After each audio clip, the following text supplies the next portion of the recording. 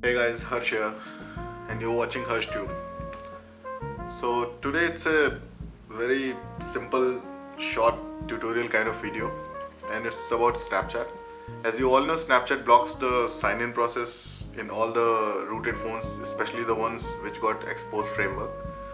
So it's a very simple method. So I thought, why not share it with you guys.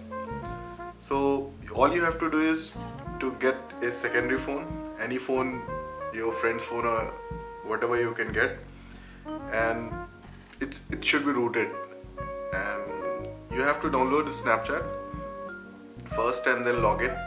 And when you log in your Snapchat, then close the app, open Titanium Backup, click the tick bar right next to menu button and go to backup all user apps. Click run and deselect all the apps.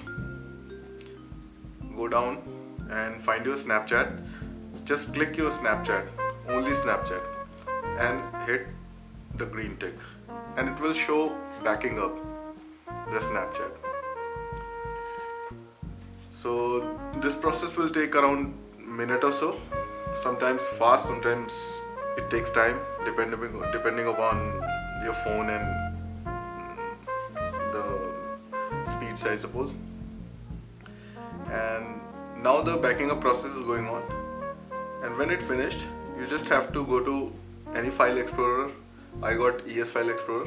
Go to ES File Explorer, hit the Titanium Backup folder, and here's the Titanium Backup folder, and you will see these three files. So what you have to do, select all three files, copy, and send it via share it, or just copy in your computer and then transfer it to the phone you want to use it, which got exposed framework. So all you have to do is open your Titanium Backup again,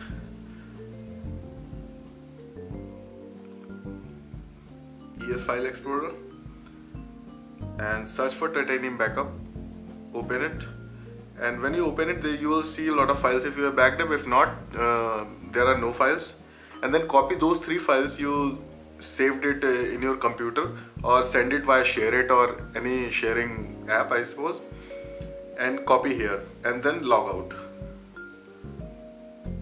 Just log out and kill the app. Okay, now all you have to do is, after pasting those files in the Titanium Backup, like when you click, you'll see the three files there, and open your Titanium Backup and deselect all. Just select Snapchat and hit the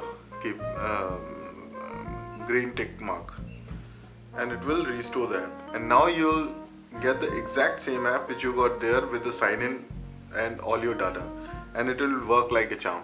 So I hope it helps you all. Thanks.